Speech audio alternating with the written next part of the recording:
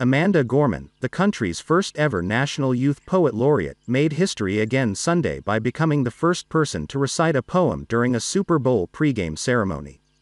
According to the Rapidort reporter, in order to invite Amanda Gorman to Super Bowl's stage, the NFL had to spend a lots of money. It ranges from $700,000 to $1 million. So why does it have such a heavenly price? Gorman, a 22-year-old Harvard graduate who last month became the youngest person to write a poem for a presidential inauguration, used Sunday's stage at Raymond James Stadium to honor 3 honorary captains the NFL selected for the game.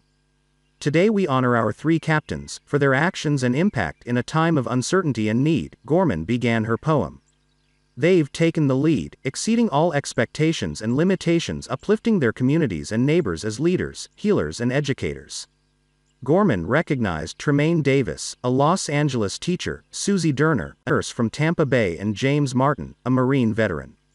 Davis has made sure her students had internet access and laptops so they could continue their education during the pandemic.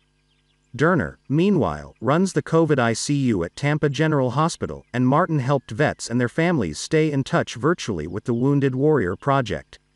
Let us walk with these warriors, charge on with these champions, and carry forth the call of our captains, Gorman said in her poem. We celebrate them by acting with courage and compassion, by doing what is right and just, she continued. For while we honor them today, it is they who every day honor us.